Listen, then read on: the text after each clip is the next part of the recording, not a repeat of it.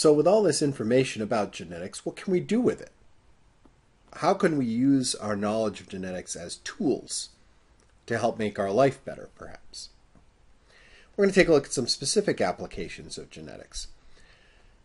Establishing identity. We can use genetics in forensic applications. If you've watched CSI, you know that this is possible. Historical identity, identifying remains, for example. DNA fingerprinting, identifying or figuring out someone's identity just based on their DNA and then storing that in a database.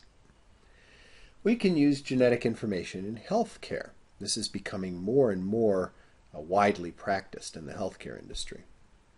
We can use it in agriculture, low-tech and high-tech. It's been used in agriculture for years, but now we have a high-tech version of this. If we're going to establish identity, there's different ways of talking about identity establishing. Forensics is one of the big ones.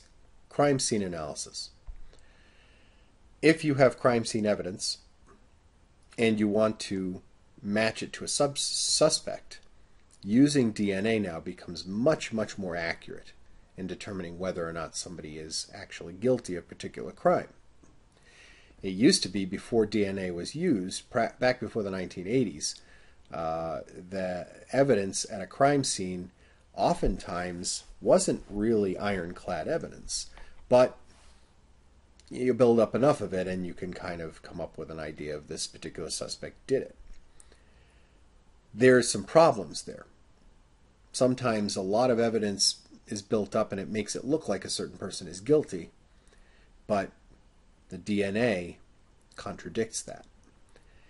Since 1989, when the first person was let off out of prison because their DNA evidence proved that they weren't there, 317 suspects or prisoners have been exonerated since 1989. 18 of them were scheduled to be executed. That's a pretty big number of people that would have spent their lives in prison or gone to the electric chair in Texas, for example, or to be executed, that weren't actually guilty. DNA was able to save those people, to exonerate them. Some examples would be Ron Jones in Chicago, the Ford Heights 4, Cornelius Dupree Jr. These are all names, classic names of cases that were exonerated because of DNA evidence. And you'll have a chance to explore some of these in a little bit. About 15 years ago, the O.J. Simpson trial, which O.J. Simpson was a football player turned actor, celebrity, who was accused of killing his wife, ex-wife, and her friend. What's important about that trial was that it was the first time that DNA evidence had a public forum. This was where most people, average people on the street, became aware of DNA and what it could do. And there was quite a bit of trial and error with how to bring this into the justice system. The head of the crime lab in LA, Dr. Henry Wu, was put on the stand, and the defense tried to pick apart his technique to make that evidence disallowable. And it was figured out during this trial how powerful a tool DNA evidence can be. When President Clinton was deposed on the whole scandal that happened in the White House with his intern Monica Lewinsky, DNA evidence played a role there as well. And then back in 2001, when the World Trade Center disaster occurred, DNA was used to help identify the remains in many cases where there wasn't much to go on. And they were able to figure out who was there in the building, who had been killed and who hadn't.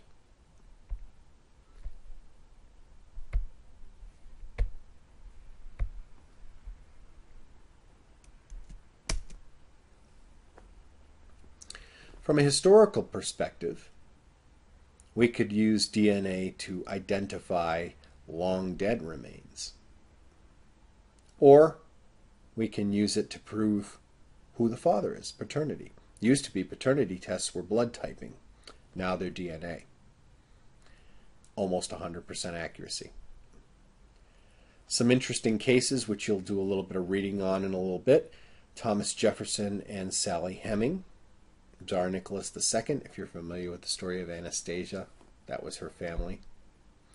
And then a very particularly interesting one, the Kohanim Jews and the Lemba tribe of Africa and their relationships to one another.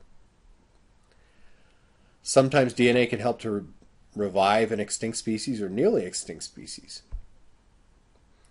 There were two types of grapes that had nearly gone extinct. And in a lab, they were able to recreate, using the DNA from an old sample, they were able to recreate these two strains of grapes. And one of them has become very, very popular, the Pinot Noir grape, which is used to make wine. This brings up, of course, though, the question of ethics. A lot of this is really useful, identifying remains of loved ones, exonerating people who were formerly thought of being criminals and saying that, okay, you're free to go, you can live your life now because it wasn't you. But then you get into some very gray areas about bringing back extinct species, for example. Seems pretty innocuous when you're talking about grapes. How bad could it be to bring back grapes? But where do you stop? Because if we can bring back one extinct species, why not all of them? And pretty soon we have T-Rexes running around. Where do you stop? Where do you draw the line? Just because you can do something, does that really mean that you should? Some things to think about. Some of the cases that were mentioned in this video you will be researching and presenting to your classmates so that we can all learn a little bit more about some of these applications of genetics. In healthcare, we're really interested in looking at the difference between genetic diseases and acquired diseases. An acquired disease is something you catch from somebody else. A genetic disease is something you inherit, you're born with. The difference between these two types of diseases is really based on four different things. You can't tell when you're going to get your next cold or what your risk is of getting your next cold. You can absolutely tell the risk of getting a certain genetic disease based on either family studies or your overall risk and absolute risk. You often can't tell if somebody has a cold before they have symptoms or the flu. But you can test before any symptoms arise for genetic diseases and figure out whether or not somebody has. Many diseases have presymptomatic testing. They do a sequence of a particular gene, and they can tell you based on the spelling of that gene, the sequence of bases, whether or not you've got that disease. Different populations have different frequencies of genetic diseases. We already talked about Tay-Sachs disease and the Ashkenazi Jews.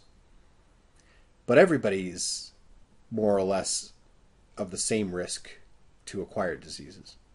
You get the flu, every population has the same chance of getting the flu.